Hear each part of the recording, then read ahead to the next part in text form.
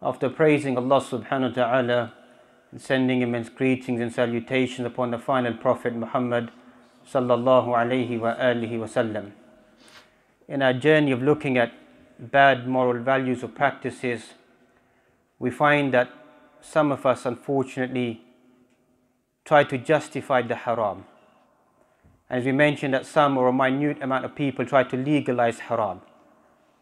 And we mentioned that man istahalla halalan faqad qafara, whoever tries to make something which is haram halal, or the opposite, commits disbelief. Sufficient it would be for a Muslim to acknowledge their sin or their sins, acknowledge they're doing something wrong, so there's more opportunity for that person's tawbah to be accepted by Allah subhanahu wa ta'ala.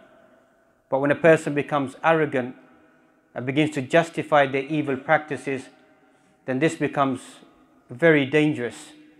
Arrogance becomes the way of shaitan, trying to justify oneself, not just in front of mankind, but trying to justify oneself in front of Allah subhanahu wa ta'ala, trying to find ways and means that the haram that I'm doing inside my life is not actually haram, and then taking it even a step further, encouraging other people to do that haram, to legalize it and to find it as something which is acceptable. And thus we find that some of these sins that we mention are not just minor sins. Every type of sin a person should stay away from it.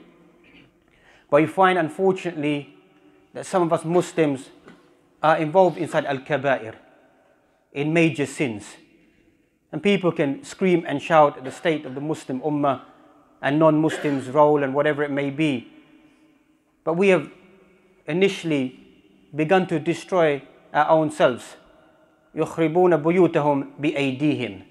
We begin to destroy our homes with our own hands via the sins that we commit, and we don't seem to recognize that some of the sins that we commit are from amongst al-kaba'ir. The Prophet ﷺ, he mentioned, اجتنبوا سبع الموبقات. Stay away from the 7 destructive, deadly sins. So as a person needs to go and study such a hadith, what are the 7 destructive, deadly sins? Obviously time doesn't permit us to go through them, but awalan we find ash-shirku billahi subhanahu wa ta'ala is associating partners with Allah subhanahu wa ta'ala. Because many average Muslims, they get very upset that why are we always speaking about tawheed?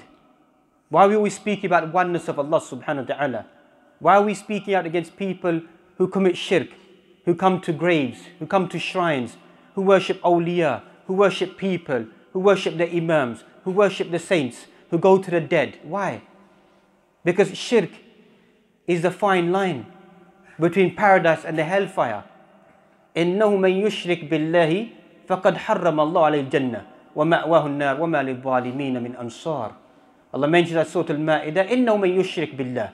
It's not we are saying it, or the Prophet ﷺ is saying it, or an Imam is saying it.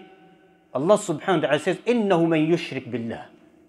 Whoever commits shirk with Allah subhanahu wa ta'ala, فَقَدْ حَرَّمَ اللَّهُ عَلَيْهِ الْجَنَّةِ. Allah has made it haram for that person to ever go to Jannah. So a person shouldn't find it trivial. Let every Muslim believe what they want to believe. Let any Muslim practice what they want to practice. وَلَقَدْ بَعَثْنَا فِي كُلِّ أُمَّةٍ رَسُولًا أَنِ اعْبُدُوا اللَّهَ وَاجْتَنِبُوا الطَّاغُوتَ. Allah sent amongst every nation, every people, He sent a messenger. What was the message? أَنِ اعْبُدُوا اللَّهَ. Worship only Allah subhanahu wa ta'ala and stay away from anything which is worshipped besides Allah subhanahu wa ta'ala. Secondly, He mentioned as-sihr, black magic or magic. And the only way to enter into magic is via committing shirk billahi subhanahu wa ta'ala. Once again, rampant amongst Muslims, carrying out of magic, getting magic done upon other individuals, harming other individuals, their own family members, their own loved ones, their own children, their own close relatives. Sihr is rampant, unfortunately. And it's not just a minor sin. The only way to enter into the realms of sihr is via shirk billahi subhanahu wa ta'ala. Anyhow, what concerns us in the 4th or the 5th aspect of this hadith is aklu riba, the devouring, the eating of usury, of eating interest. Is min al-kaba'ir. Is amongst the major sins that we find that unfortunately some individuals, some Muslims, they try to, as we began with, legalize riba. If a person, let's say for argument's sake, may carry out a business transaction involving riba, not that we're justifying it, allowing it, but that's their own personal choice and they know it's a sin. As we mentioned, more chance of that individual being forgiven and coming out of that sin than a person who begins to push inside society and encourage people, and this is a norm, a way of life. And this is a key element we need to understand. لأن هؤلاء, these individuals, they have carved deep into our mindset that هذا النظام الربوي, that this banking system or taking of loans and interest is a normal way of life. They've carved it deep down into our blood. That average Muslim, whenever you speak to them, say, this is normality, this is a way of life.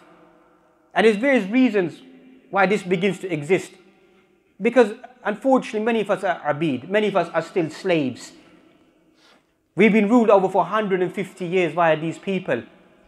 So to come out of slavery, as they say, isn't very swift or very easy.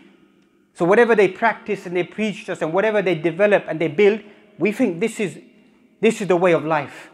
This is glory. This is the right thing to do for us to become successful individuals. And many times we mention this. Inside the Quran, Allah mentions يَعْلَمُونَ ظَاهِرًا مِنَ الْحَيَاةِ الدُّنْيَا, in the beginning of Surah Rum, the 30th chapter of the Quran. These people know everything about this dunya. You don't need to marvel about that. The Quran says, يَعْلَمُونَ ظَاهِرًا مِنَ الْحَيَاةِ الدُّنْيَا وَهُمْ عَنِ الْآخِرَةِ هُمْ غَافِلُونَ. As for the hereafter, they are heedless. Lost individuals, all they're concerned with is this dunya. Striving and struggling for this dunya. They try to instill that within our system. The only way you can live a positive life is via you engaging inside these type of business transactions. Also, we find, unfortunately, that this concept, how can Allah subhanahu wa ta'ala and then His Messenger make something haram that hayatul bashariyah yahtaju ilayhi? How can Allah make something haram that if you are saying that people need this inside their lives, then how can Allah make it haram? How is that plausible? Because the Quran mentions, أَلَا يَعْلَمُ مَنْ خَلَقْ وَهُوَ اللَّطِيفُ الْخَبِيرُ. Does not Allah know what He has created? And He is the most subtle, the most aware. And that's inside this muqaddamah we need to understand that Allah subhanahu wa ta'ala knows the past, the present and the future. Laws of Allah subhanahu wa ta'ala, لَا تَبْدِيلَ لِخَلْقِ اللَّهِ. There's no changing in the creation of Allah subhanahu wa ta'ala. What Allah lays down as haram remains haram.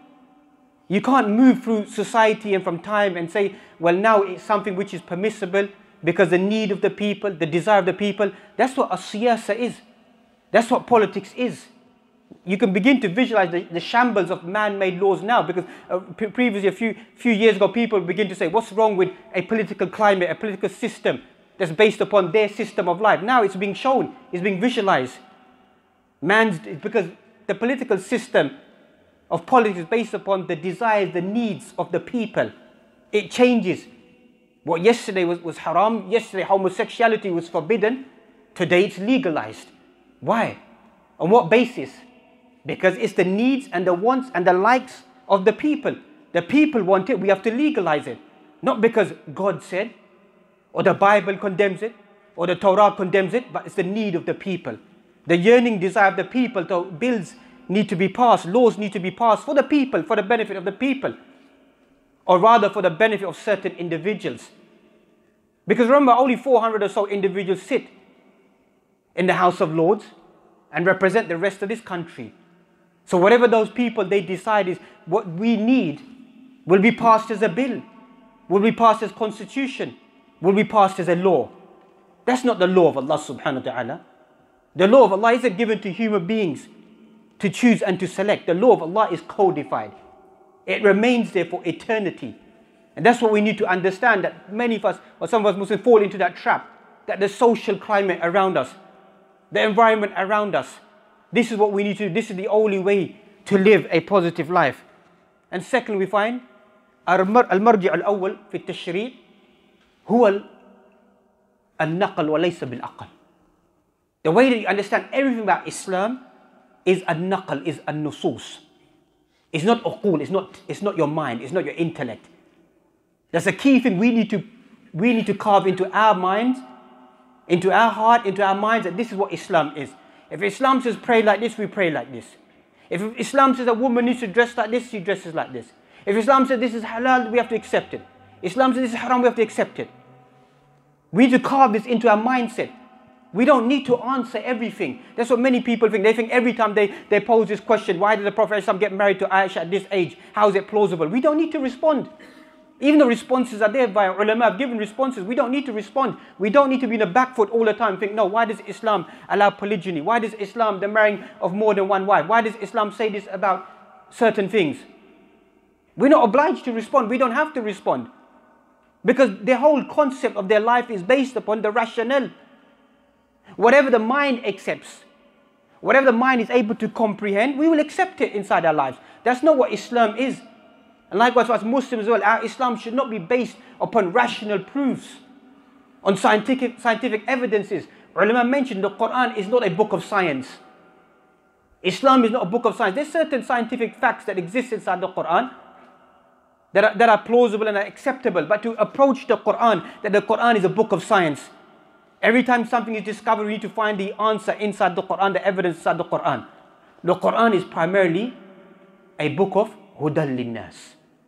Is a book of guidance. وَبَيِّنَاتٍ مِّنَ الْهُدَى وَالْفُرْقَانِ. A criterion between good and bad. That's what the Quran is. Quran is for guidance. Guiding the individual to live a better life, a good life, a positive life, a life of devotion, commitment to Allah subhanahu wa ta'ala.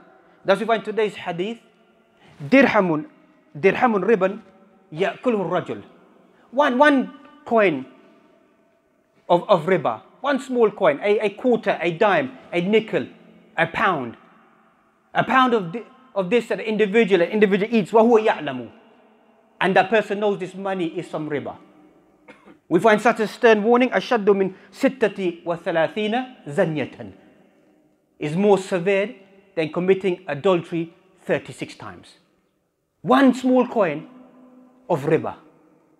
وَهُوَ يَعْلَمُ, that person knows this is come from riba, is more severe than the person to carry out zina 36 times. Hadith Musnad of Imam Ahmad, likewise the Sunnah of Imam Dar Qutni. Other harsh words that we find in prophetic traditions. الربا ثلاثة وسبعون بابا. Riba is some 70 odd branches or doors, different formats of riba that you find that exist. أيسرها أن ينكح الرجل أمه أو أن يأتي رجل أمه. The most easiest form of riba, the lightest form of riba, is for a person to go and commit this evil action with their own mother. Linguistically repulsive words. How can a person approach their mother? How can even a person think about this? That's the easiest form of riba. And the severest form of riba, in arba riba, irdur rajul muslim. And the most severest form of riba is to say something against the honesty, the integrity, speak ill of your Muslim brother. And here we want to pause and reflect the two contrasts, because some of us may be so severe against riba. But the hadith mentions, the hadith inside, authenticated by Shaykh Nasruddin Albani in Al-Jami' Al-Saghir or Jami' Al-Sahih, that we find that mention that the person that you backbite, or you speak ill of them, you say something about them, is a severe form of riba. Is a severe sin. But many of us, unfortunately, we find it very light on our tongues to speak about people, to condemn people, say words about another individual. Person should be vigilant about their life. Everything that they do should be vigilant inside their life. What they say to another individual. And likewise, opposite extreme is hadith, how they interact inside their life. That's what Islam is. Al-ibadat wal-mu'amalat. Worship and mu'amalat with people. Some of us may be good worshippers, but our dealings with people are atrocious. Some of us, we work well with people, but our ibadah is atrocious. Life just becomes money. Life just becomes this dunya. There's no concept of ibadah. And likewise the opposite. Life just becomes ibadah. To hell with, excuse expression, how I work or how I speak to people, how I interact with people or towards other Muslims. No. That's not how a Muslim should be. Everything about a Muslim is trying their best. Is ibadah lillahi subhanahu wa ta'ala. And thus we find that some people may you'll see this, try to question the authenticity of these ahadith. We don't want to delve into a research about these ahadith. But let's just say, for argument's sake, for a small second, there could be these wordings are very strong or harsh, or these wordings are not plausible. Let us refer to the Quran. Let us see what the Quran speaks about riba. Quran speaks about numerous sins. Numerous sins are mentioned inside the Quran. Shurb al-khamr, drinking of alcohol, taking of intoxicants, az-zina, committing adultery, fornication, stealing, lying, cheating, false oaths, robbery. All mentioned inside the Quran, all abominable sins, evil sins. Punishment at times is mentioned of them.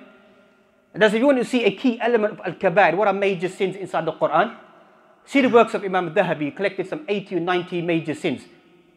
وَقِيلَ أَنَّ إِشَارَ لِلْكَبَائِرِ, a sign of a evil or a major sin inside the Quran is ta'dhib, adhab, iqab, punishment, torture, or the punishment on the face of this earth. All symbols that this, according to the Quran, is classified, or the Sunnah is classified as a major sin.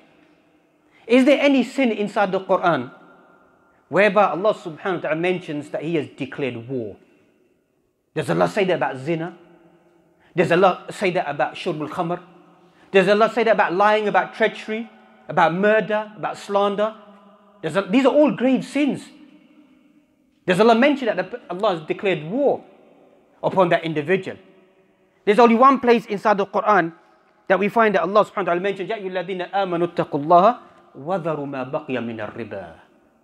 Oh, you believe it, Allah subhanahu wa ta'ala, leave whatever remains of riba. Maybe previously was unknown in Medinan period that you find that people may be interacting riba. The Jews were taking riba, Jews were practicing riba. So now that you know, وَذَرُوا مَا بَقِيَ مِنَ الرِّبَا, leave whatever remains of riba. إِن كُنْتُمْ مُؤْمِنِينَ, if you're really believing individuals. That's what Iman is, ya ayyuhal ikhwa. Iman isn't قَالَتِ الْأَعْرَابُ آمَنَّا. The Bedouin Arabs said that we believed. Just like today, Muslims say, I believe. Do I abandon riba? Do I abandon haram? Do I stay away from it? Or is it just in the tip of my tongue? Just false claims. Yes, I know it's haram. But what positive steps do I take, in kuntum mu'mineen, to expel myself, to take myself away from this evil sin? فَإِن لَمْ تَفْعَلُوا فَأْذَنُوا بِحَرْبٍ مِّنَ اللَّهِ وَرَسُولِهِ. If you don't abstain from doing it, then know that Allah and then His Messenger have declared war upon that person. There's a war that we've entered is with Allah subhanahu wa ta'ala. When Allah subhanahu wa ta'ala has waged war on a people, on a nation, there's no success. In the tafsir that mentioned, Ibn Abbas mentions, خُذْ سَلَاحَكَ لِلْحَرْبِ, take your weapons and go and fight Allah. Only a madman would think that. Only a madman would think that I can fight Allah subhanahu wa ta'ala. That's why there's no barakah inside our lives, to put it simply. That's why there's no barakah in this Muslim ummah. Because it's not just a micro scale, it's a macro scale. Because the world, as we began with, deals with riba. The world thinks that this is the norm of life. So we are in a major sin. The major sin is the downfall of this Muslim ummah, that we pay no attention towards it. That we begin to spiral down further and further. In other places inside the Quran, Allah mentions, يَا أَيُّهَا الَّذِينَ آمَنُوا لَا تَأْكُلُوا الرِّبَا أَضْعَافًا مُضَاعَفَةً وَاتَّقُوا اللَّهَ لَعَلَّكُمْ تُفْلِحُونَ. Inside Surah Al Imran we find Allah mentions, oh, you believe, don't eat the doubling or multiplying of riba. Fear Allah subhanahu wa ta'ala that you may become successful individuals. Ulama have described what is the different two forms of riba that they are. But a common form of riba that we find exists in our society is the taking of wealth, the giving of wealth, loaning wealth to another individual, and then stipulating more wealth should be returned back to you, adding an interest upon that. This is the common form that we find of riba, that we find inside our society, that we find, because riba means excess, something extra, which is placed upon the original loan that is given to the individual. As for various synonymous terms that people use, usury and interest, and try to use different words. Words have no real meaning inside the Sharia. It's the concept. Switch the words around. If the concept exists of taking excessive amounts of wealth or placing extra wealth upon loaning of wealth, then this becomes something which is forbidden in the Sharia of Allah subhanahu wa ta'ala. The disgrace has also been prophesied by the Prophet alayhi salatu wasalam. إِذَا تَبَايَعْتُمْ بِالْعِينَةِ. In a hadith in Sunan Abi Dawud that we find, Al-'ina naw'un min riba. إِذَا تَبَايَعْتُمْ بِالْعِينَةِ وَأَخَذْتُمْ بِأَذْنَابِ الْبَقَرِ وَرَضِيتُمْ بِالزَّرْعِ وَتَرَكْتُمُ الْجِهَادِ سَلَّطَ اللَّهُ عَلَيْكُمْ ذُلًّا لا ينزع حتى ترجعوا إلى دينكم أو كما قال صلى الله عليه وسلم. In this hadith he mentioned 4 things. إذا تبايعتم بالعينة, you begin to engage inside usury interest. وأخذتم بأذناب البقر, you take the tails of the cows, the animals. Thirdly, وَرَضِيتُمْ بِالزَّرْعِ, you become happy with cultivation, with land, plowing the earth. وَتَرَكْتُمُ الْجِهَادِ, you leave striving and struggling in the way of Allah subhanahu wa ta'ala. سَلَّطَ اللَّهُ عَلَيْكُمْ ذُلًّا, Allah will send a disgrace upon you that He will never ever remove. حَتَّى تَرْجِعُوا إِلَى دِينِكُمْ, until you don't return back to your deen. Hadith in the Sunan of Abi Dawud, checked by the late Shaykh Nasiruddin Al-Albani rahmatullah alayh. Listen to his recording and explanation of the state of this Muslim Ummah based upon this hadith. And likewise what is written and explained this hadith as well as the state of the Muslim Ummah. Showing clearly what we've fallen into. That a key element beginning being the taking of usury, taking of interest, has led us to being in a state of disgrace that we find. And likewise we find is playing with words. Changing the words, the context that we find. Or prior that we find another hadith that we find إِذَا ظَهَرَ الزِّنَا وَالرِّبَى. If zina becomes apparent inside society, riba becomes apparent inside society, فَقَدْ أَحَلُّوا بِأَنفُسِهِمْ عَذَابَ اللَّهِ أَوْ إِقَابَ اللَّهِ. Then by their own selves they made halal. The punishment and torture of Allah subhanahu wa ta'ala has befallen them. That's why once again read Ashratu Sa'a. Read the 80 or 90 minor signs of the Day of Judgment. إِذَا ظَهَرَ الزِّنَا وَالرِّبَى. Zina becomes rampant, becomes common. Some of the ahadith are quite accurate in detail if you study and read them. That people will fornicate on the streets, and the least that a person do is just turn it away and just find it repulsive, not approach or rebuke anybody, which unfortunately we find inside their society, because societies we began with a free society or free practice, free to do whatever you want to do, whatever you want to practice. This isn't what Islam is. It's not what Islam stands for. We Muslims need to understand that their concept of life is different from our concept of life. You can't mix the two together and say, well, they have this inside their life, we need to have this inside our lives. What is forbidden is forbidden. Person stays away from it to the best of the ability that you find. And then playing with words. ذَلِكَ بِأَنَّمْ قَالُوا إِنَّمَا الْبَيْعُ مِثْلُ الرِّبَى وَحَلَّ اللَّهُ الْبَيْعَ وَحَرَّمَ الرِّبَى. They say that riba is just a business transaction. It's just a dealing, it's just a transaction. Because they want to fool people. They want to justify to people what they're doing. But Allah mentions وَحَلَّ اللَّهُ الْبَيْعَ وَحَرَّمَ الرِّبَى. Allah has made business transactions halal. You know, some people think that Islam is all doom and gloom. You can't enjoy wealth, you can't live wealth. That's not what the Quran says. When Allah subhanahu wa ta'ala speaks at the end of Surah Al-Qasas about Qarun, the wealth that was given to him, read the tafsir Imam Suyuti, Durrul Banthur, descriptive nature about the wealth that was given to him. Allah then mentions وَلَا تَنْسَ نَصِيبَكَ مِنَ الدُّنْيَا. Don't forget your fair share of this dunya. Ibn Abbas radiyallahu anhu mentions وَلَا تَنْسَ نَصِيبَكَ مِنَ الدُّنْيا بِمَعْنَى الْآخِرَةِ الْأَعْمَالُ الصَّالِحَةِ أولا. Don't forget living in this dunya to do righteous actions. And then the second meaning is plausible. وَلَا تَنْسَ حَظُّكَ مِنَ الدُّنْيا. To take your fair share of living with this dunya, the good things.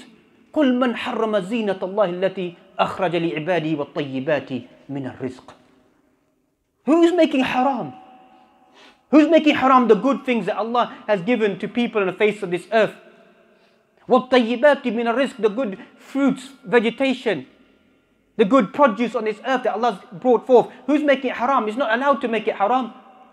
Enjoy. Kulu washrabu wala tusrifu innahu la yuhibbul musrifin. Eat and drink and rejoice, but don't waste. And that's why many ulama have concluded to be a rich Muslim is far more superior if they have iman.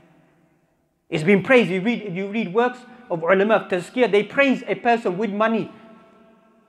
More is given to an individual. More praise is given to an individual because why? They know the rules and regulations that belong firstly to Allah subhanahu wa ta'ala. And thus we find that Allah subhanahu wa ta'ala mentions what will happen to these individuals who deal in riba. الذين يأكلون الربا لا يقومون إلا كما يقوم الذي يتخبطه الشيطان من المس. Those who eat riba, usury, will stand on the day of judgment as if the shaitan has touched them. Various meanings can be derived from this. Firstly, on this dunya that we find, people in general who are involved inside riba live a frantic, lost life. They are lost. They have 1 million, they want another 1 million.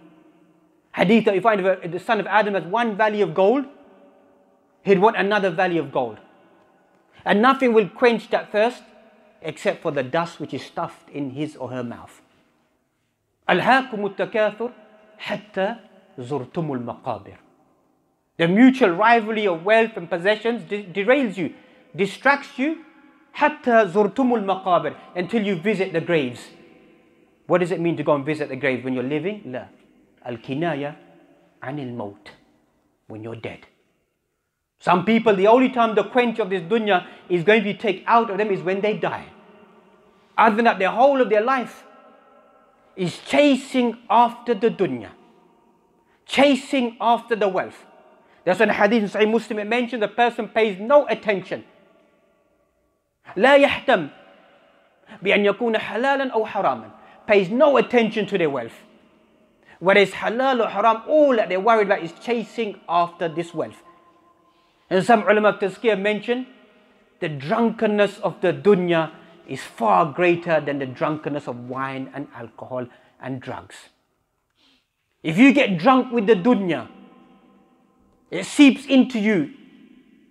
Because we can see the love of the dunya. Ad-damar wal-kharab. Dimar wa-kharab. Destruction. Destruction, chasing after wealth leads to destruction.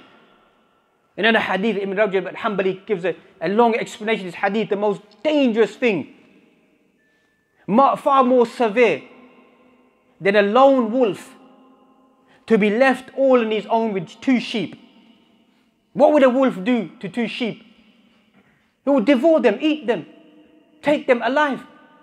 What is far more dangerous than that? Wealth. Greed for wealth. That is far more dangerous for an individual. When the greed for wealth begins to enter into their heart and to their mind, will take them away from the path of Allah subhanahu wa ta'ala. The second meaning, on the day of judgment, the person will be raised in that state. In a state of frenzy, madness, that a shaitan has touched that individual. And the third meaning that ulama have extracted from this is evidence from the Quran of possession, of masu shaitan, of al-jinn. That shaitan can enter into the body of a human being. Shaitan, jinn can touch an individual. Affliction, masu shaitan, ala badn al-shakhs, upon their body, upon their mind. وَحَتَّى وَقَدْ نُقِلَ. It's been documented. حَتَّى الْقَتْلِ. Until even the jinn can take your life. By the permission of Allah subhanahu wa ta'ala. Allah allows it. Al-hikmah inda Allah subhanahu wa ta'ala. It's been documented. When people in extrapolating the jinn says that if you don't leave this individual to me, because I've fallen in deep love and devotion to this individual, then this individual is going to be for no one. And when the jinn leaves, takes the body as well. Well, كذلك al-ayn, the evil eye, can enter and poison even a sheep, the intestines or the meat of the flesh, internally can be poisoned by the evil eye. Al-ayn al-haq. The Prophet ﷺ mentioned that the most thing that would destroy my Muslim ummah will be this, the evil eye. The evil eye which exists inside this Muslim society, what other people possess, what people own. It leads people, as we began with the majors, it leads people towards sihr. It leads people towards shirk. It leads people towards jealousy. This is the wealth of Allah subhanahu wa ta'ala that He bestows upon whoever He wants, to see how people will engage with it, what they will carry out with the permission of Allah subhanahu wa ta'ala. In a long hadith of Samra ibn Jundub, speaking about the night journey and what the Prophet ﷺ, he saw on the night journey. Read and study this hadith about the end of sins, whereby in this depictive hadith that we find, he sees a river of blood, and a person comes from the middle of the river, comes towards the shore, comes towards the bank, and has his mouth open, and the person throws a stone into his mouth, and he goes back again, and comes back again and forth again. The Prophet ﷺ asked, what is the meanest hadith and other things that hadith it speaks about, which don't concern us at the moment in time? The answer was given by Jibreel alayhi salam. That individual that you saw, we can loosely translate it as bloodsuckers. That's what loan sharks are. That's what people are involved inside riba and interest are. Bloodsuckers. All they're worried about is wealth. This person comes, a river of blood. Stone is thrown in their mouth. Again and again, return to the river of blood. A punishment and torture for that individual until the day of judgment that we find. And thus we find, as we mentioned, riba is nothing but destruction for the individual society that we find. Yamhaqullah riba wa yurbi sadaqat. Allah destroys riba. Wa yurbi sadaqat, and flourishes. Flowers, profit, sadaqat, wealth, makes it to flourish, benefits it. Is from Allah subhanahu wa ta'ala. And thus we find that riba is forbidden by all of the previous faiths for the Jews. But as we know that it's forbidden for them to place usury or interest upon their fellow brethren, as the Torah speaks. But as for the non-Jews, then you're allowed to take interest from them. You're allowed to apply it upon them. That's why you study the whole concept of why they were expelled. And the whole basis was why the control of wealth. And that's why many times we need to be crystal clear. Because once again, this has been filled inside our ears and our mind. We're not anti-Semitic. We never killed 6 million Jews. We never gassed them. We never tortured them. Auschwitz camp, you can go and visit today. You can go and see where they gassed and they tortured Jews. Nothing to do with us Muslims. We never harmed them. We never took away their lives. That they're very quick to accuse and blame Muslims. Study history. Who punished 6 million Jews? Who tortured them? Who burnt them alive? Who gassed them alive? It was a race that believed that they were supreme. A supreme race over all other people. And these people are placed in our society to take our wealth. To suck our wealth away from us. Just like today. The people who are taking our wealth away from us is the Muslims. So once again, history, they say, repeats itself. To create an image of Muslims. To demonize Muslims. To make Muslims look evil. To make Muslims look treacherous. To plant that seed. Then the next stage becomes then to do what? To take away their wealth and their power away from them. We find that on average, we find unfortunate that people encourage it inside their homes. People encourage their own children. People boast about it, the number of properties that they own, how they purchase them on a mortgage, from a remortgage. And this is, as we mentioned, a normal way of life. Even used to take the figures of just one home and do the calculation, whether it be a 15-year payment plan or a 30-year payment plan. Do the maths on what you borrow and what you return. You would say, only a mad person would do that. And even on a global level, the previous president of Nigeria said that we as a country, we borrowed 5 billion from the IMF, International Monetary Fund. We borrowed 5 billion. We returned 16 billion to them. And you know what they said? You still owe us $28 billion. That's factual evidence. They borrowed $5 billion, paid back 16 billion. And so at the end of it, the IMF tells them you are still indebted with $26 billion. Go and study what is economic terrorism. Terrorism. Highlight that word, economic terrorism. How they bring countries down to their knees. Because the whole system is designed that the rich get richer and the poor get poorer. All these systems are designed to place people underneath this servitude and then to make countries and nations to go bankrupt. And thus we find Islam's overriding aim and objective is the happiness and well-being of the human being and individual and of society as a whole. As we mentioned, we're not against wealth. Read Mafatih al-Rizq of Dr. Fadl Ilahi. Read the keys of provision of wealth. Like Imam Suyuti, he wrote a whole risala, Usul al-Rifq fi Husul al-Rizq.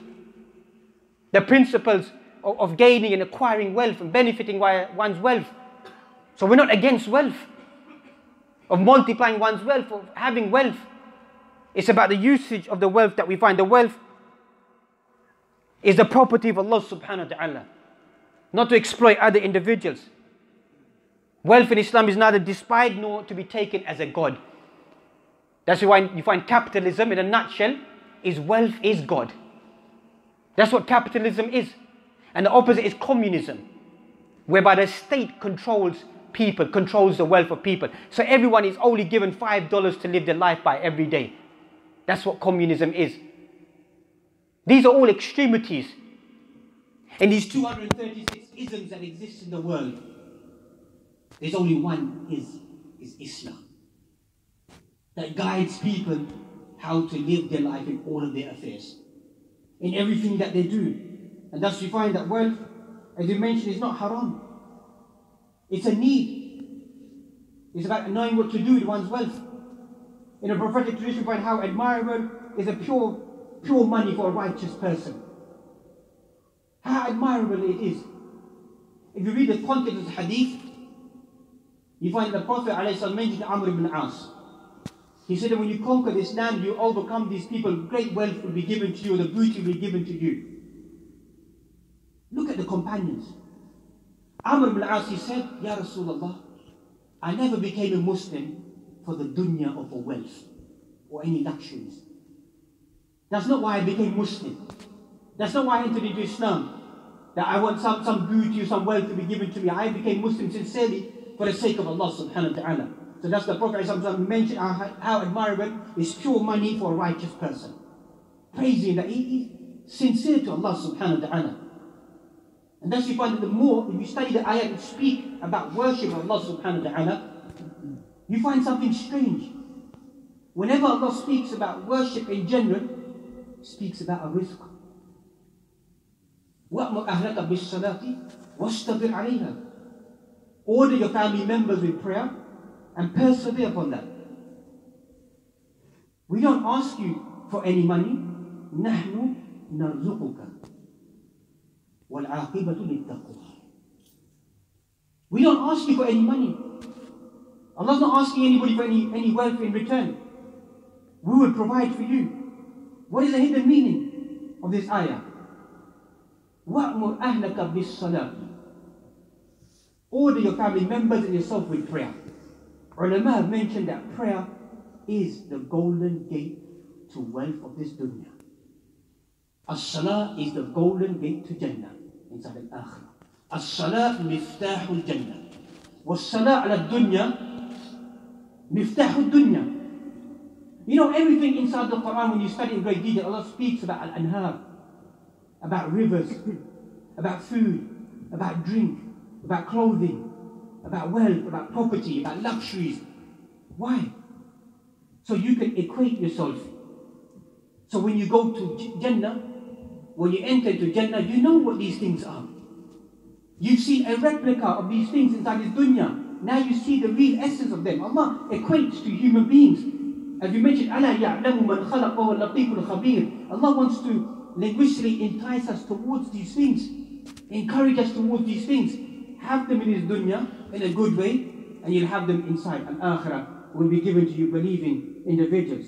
And thus we find that the wealth that a person has, use it in the way of Allah subhanahu wa ta'ala.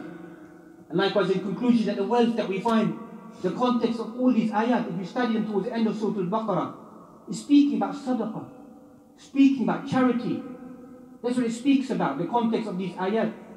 And then eventually when Allah mentions, فَمَنْ جَاءُ مَوْعِظَةٌ مِّن رَبِّهِ فَانْتَهَى فَلَهُ مَا سَلَفَ وَأَمْرُهُ إِلَى اللَّهِ وَمَنْ عَادَ فَأُولَٰئِكَ أَصْحَابُ النَّارِ هُمْ فِيهَا خَالِدُونَ. Whoever this maw'idha, this admonition comes to that individual, and they restrain, they take themselves away from these type of transactions, then that is a beneficial individual. His affair belongs to Allah subhanahu wa ta'ala. وَمَنْ عَادَ, whoever returns back to dealing in riba, dealing in interest, for those individuals, فَأُولَٰئِكَ أَصْحَابُ النَّارِ هُمْ فِيهَا خَالِدُونَ. And these are the companions of the hellfire, they will reside there. And in conclusion, we find that inside the context of these ayat, Allah mentions one of the most powerful ayat of the Quran, which is classified as the final verse ever sent down to the Prophet ﷺ when he left this dunya. 9 days before he left this dunya, as Imam Suyuti inside his 2 volumes inside Al-Itqan fi Ulum al-Quran mentions. This is classified, verse 281 of Surah Al-Baqarah is classified as the final verse of the Quran. Speaking prior to this about sadaqah, about riba. After it speaking about ayatul dayn, the longest ayah inside the Quran, Allah mentions right in the middle of these ayat, وَاتَّقُوا يَوْمًا تُرْجَعُونَ فِيهِ إِلَى اللَّهِ ثُمَّ تُوَفَّى كُلُّ نَفْسٍ مَا كَسَبَتْ وَهُمْ لَا يُظْلَمُونَ, is the end of the Quran. The context is speaking about this dunya, ya ikhwan, about business transactions, about sadaqah, about life. But look at the theme of the Quran. Quran always returns back to al-akhirah. Quran says, وَاتَّقُوا يَوْمًا تُرْجَعُونَ فِيهِ إِلَى اللَّهِ. Fear that day where you're going to go back to Allah subhanahu wa ta'ala. Fear that day, all of us have to go back to Allah subhanahu wa ta'ala. The first thing we're going to be asked about on the day of judgment, 5 things we're going to be asked about, that our feet won't move on that day. 2 of those things are related to amwal, related to wealth. 2 of the 5 things, where do you earn your money from? مِنْ أَيْنَ اكْتَسَبَهُ وَفِيمَا أَنْفَقَهُ. How did you earn your money, your wealth, and then how did you spend it? 2 of the 5 questions. Questions, answers on that day is, as some of us, we think that we can just blurt out the answers. We can just say the answers. We can just memorize the answers. That's not what Islam is. The answers are given by the permission of Allah subhanahu wa ta'ala. That's you find يُثَبِّتُ اللَّهُ الَّذِينَ آمَنُوا بِالْقَوْلِ الثَّابِتِ فِي الْحَيَاةِ الدُّنْيَا وفي الآخرة وَيُضِلُّ اللَّهُ الظَّالِمِينَ وَيَفْعَلُ اللَّهُ مَا يَشَاءُ. يُثَبِّتُ اللَّهُ الَّذِينَ آمَنُوا. Allah gives ithbat to people who believe. You tried your best inside this dunya, because we know in the prophetic tradition, everyone will have the dust of riba on their wealth. The transactions, withdrawing money from the bank, whatever it may be. Everyone has the dust of riba. Fear Allah as much as you can. Everyone will face that. But a person who's exerted themselves inside their life to stay away from it, it's only a short life. In all honesty, it's only a short life, 40, 50 years that we find, even hadith mentioned, between 16 or 17, 60 to 70 years. That's what our life is. So 60, 70 years of renting a property, 60, 70 years of living in a median home, 60, 70 years or 40, 50 years of living in this average place. There's no harm.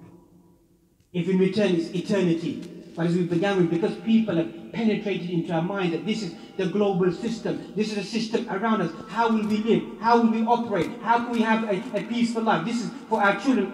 إِنَّمَا أَمْوَالُكُمْ وَأَوْلَادُكُم فِتْنَةٌ. What does it mean? This ayah, your wealth and your children will be a fitna for you. How many parents are we engaged with? I do this for my son, I do this for my children. I took out a loan of riba. I took that loan out for my son. I took it so he could have a comfortable life. I'll take the blame on that day. such audacity that you'll take the punishment on that day.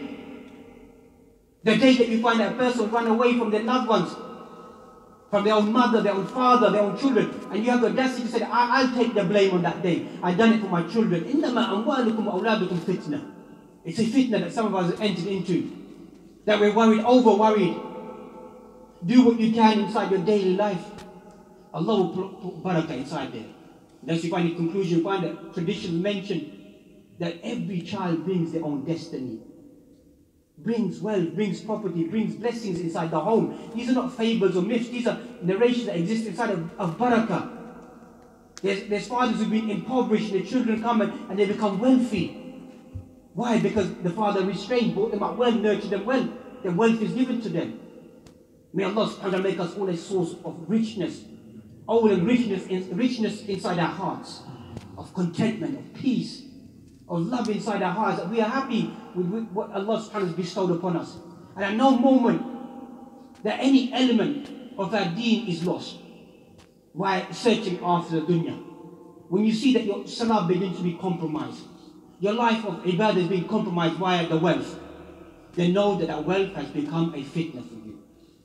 Distraction taking you away from Allah subhanahu wa ta'ala. Inna Allah wa malaikatu yusalluna ala nabi ya ayyuhalladhina amanu sallu alayhi wa sallimu taslima. Allahumma salli ala Muhammad wa ala ali Muhammad kama sallaita ala Ibrahim wa ala ali Ibrahim innaka Hamidum Majid. Allahumma barik ala Muhammad wa ala ali Muhammad kama barakta ala Ibrahim wa ala ali Ibrahim innaka Hamidum Majid. ربنا آتنا في الدنيا حسنة وفي الآخرة حسنة وقنا عذاب النار. ربنا ظلمنا أنفسنا وإن لم تغفر لنا وترحمنا لنكونن من الخاسرين. ربنا اغفر لنا ولإخواننا الذين سبقونا بالإيمان ولا تجعل في قلوبنا غلا للذين آمنوا ربنا إنك رؤوف رحيم. ربنا تقبل منا إنك أنت السميع العليم وتب علينا إنك أنت التواب الرحيم. سبحان ربك رب العزة عما يصفون والسلام على المرسلين والحمد لله رب العالمين. قوموا لصلاتكم يرحمكم الله.